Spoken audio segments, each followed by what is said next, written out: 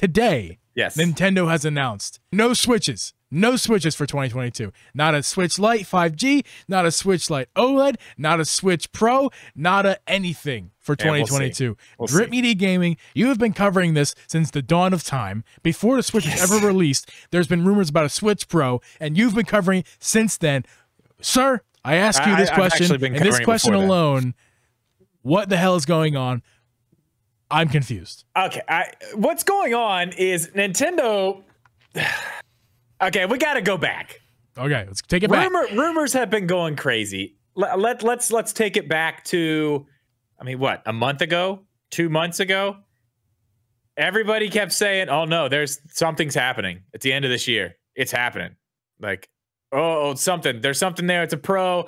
Nintendo's stocking up on these parts. That everyone said, "Oh, it's a Switch Pro. It's a Switch Pro." I, as you know, said, "Nah. I don't know. I don't think that's next. I still think it's a Switch Lite of some sort that's next." Rumors of a Switch Lite 5G with a new screen. There was a lot of information that seemed kind of legit. I don't know. At least the information kind of lined up with what would be possible. They said they were going to offer plans through like T-Mobile, AT&T, Verizon, and you could get them like when you buy the Switch. I mean, I don't know. Let me ask you this. How do you feel about that just in general? About if a 5G Switch just, I don't care what it is. It doesn't have to be a Lite. It could be any type of Switch. Do you think I'm on board with that. I think that should have been, I mean, well, a 5G 4G's Switch. Not, you want me to answer the question, what do I think about a 5G Switch? Yes. Well, sir, you're not going to like my answer. You don't like it. And here's why. It's not for me. And I'm not speaking for the Switch community. I'm not speaking for everybody. I'm speaking for myself. I have my Switch with me all the time, I feel like. It's just always with me.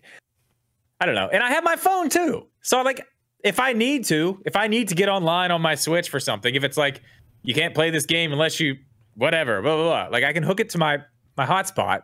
Yeah. And it's fine. It works. But I mean, that's kind of a pain in the ass. Not so much anymore, but like I used to wait outside of like dance studios for my kids to get out of dance. But I mean, I'm always waiting somewhere it's like, I'm always doing that. I'm sitting in the car playing Switch. So for me, something like that would be nice to be able to play whatever, just for instance, Fortnite in the car, not having to worry about it on 5G, like just chilling. I have to connect to a hotspot to even play Breath of the Wild because Nintendo has to check the servers, which is stupid. Would be cool if you didn't have to do that. It'd be cool if I didn't have to do that. Do I want to pay? And let's be honest with ourselves. If you look at like the tablet market and where you have to have special LTE bands to if you want to have you can't just pop a SIM in a regular tablet. Like a Switch is going to need some sort of SIM or something. Yeah. There's going to be extra hardware, and if we go back from experience with tech, there's going to be an extra cost to that. It's not like we're going to get, it's like an extra $30-40 and Nintendo will offer you a $300 or even a $250 Switch OLED 5G. No. Maybe. It's going to be a premium thing. This is going to be a premium product because if you want that 5G connectivity, if you want that 5G connectivity, they're going to charge you. Period. Well, yeah, they're going to charge you. They're going to charge you extra. I do wonder about and there's that. a Nintendo tax on everything. If you haven't noticed, yeah, but that's not. It's going to be a Switch Lite. No, you can't do 5G. It's going to be $300. They're not. Oh, bull. It's going to have an OLED screen. Absolutely not. They said in the thing it's $250. They already said in the leak. It's $250. Well, Uncle Geeb's we right. don't even know if it's real. Listen to nobody else but Uncle Geeb. Uncle Geeb's right. It's going to have a OLED. If they're going to release a Switch Lite, regardless, it's going to end up being more than $300 because depending on what they do with the service, you're going to be paying every month or yearly. So it's going to be more in the long run. It doesn't matter. We don't even know if that's real. The next thing was they said no. We have no nothing for this year. No nothing at all. Which. Yeah, I mean, that's fine. They probably don't. They're talking to investors and stuff. They're not going to lie to their investors. This is the one time when they're serious. They did tell us a lot of other stuff, too. I don't know if you want to go into any of that. I don't know it. You tell me, because you told me right before we recorded. I got a little bit. Just, this is interesting. So, total hardware sales for the Switch, 111 million. Since then, earlier this year, was it? We've gained about 7 to 8 million units sold. Yeah, I don't know exactly. I don't know for sure. Kirby, the new Kirby, has already sold 4 million copies, which is well over double what the last one did, All Stars, which is a ton. Yeah. Breath of the Wild's at 27.1 million. Smash Brothers is at 28. Animal Crossing What's the new number? Almost at 40 million copies sold. Mario Kart 8 Deluxe, which has been out since 2017, is only at about to be 47 million. So Animal Crossing's only about 8 million off of Mario Kart. That is, and it's been out absolutely like a fraction of the wild, time. dude. It's crazy. It's nuts. I mean, it's insane that Mario Kart 8 Deluxe, the Wii U game, has sold almost 47 million copies on a different system as a port. Now, like I said, Nintendo says we're not getting anything, but dude, we're not getting anything this year. And I'm sure they're talking about up until March, which is their fiscal year. Yeah. The end of March. They restart in April. So like everybody's flipping out. Oh, we're not getting anything. We're not getting anything. We're not getting anything. But like, we could literally get something in April. Like, I'll believe them. Like, no, we don't have anything this year. I will believe them. But that doesn't mean April 1st, they're not like, hey, here's this. I figured we would see something a little bit earlier, honestly. I figured we would see something last month. We didn't. I was dead wrong about that. I had all kinds of hopes and dreams about that. Everybody's talking about, like, we need a pro. We need a pro. We need a pro. We need a pro. I think the idea is just wrong. Like, this pro idea. And I think it's because of the way that we think about what a pro is. Like, you look at PlayStation 4 and a PlayStation 4 Pro.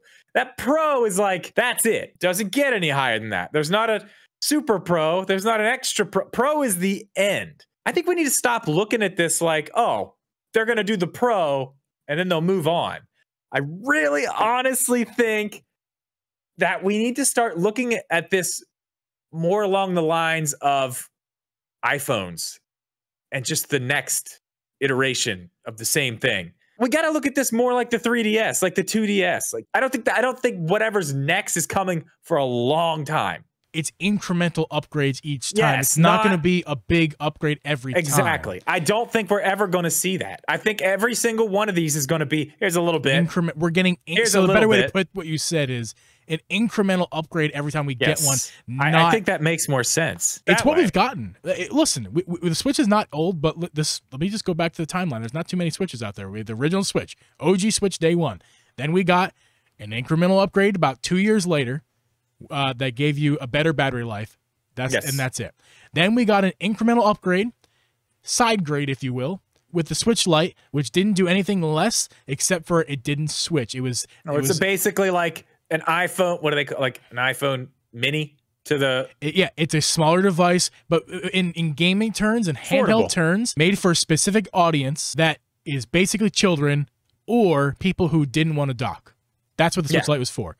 And then the latest, again, upgrade, incremental, very small. Again, power-wise, internals, nearly identical to every other Switch before it, but we got a better screen.